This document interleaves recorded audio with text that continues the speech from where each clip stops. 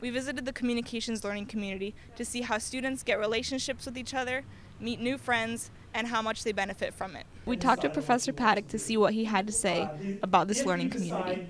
We've had a great year with the learning community. We started off with a seminar class, which we introduce the community members to each other, to the university, and to the department. The students also attended some liberal arts and math classes together. We had a public speaking class together, which is a really nice class. No one wants to do public speaking, but I think having people you knew and liked already really helped students learn the material and feel more comfortable speaking in front of people. We interviewed Jasmine, and she told us about the people who have the same major as her. Coming into UNC Charlotte, I was really looking forward to meeting new people, and the communications learning community provided me with the great opportunity of meeting so many great people, such as my learning community buddies. Being in the learning community helps students develop their social skills. I hardly ever see a learning community member by themselves.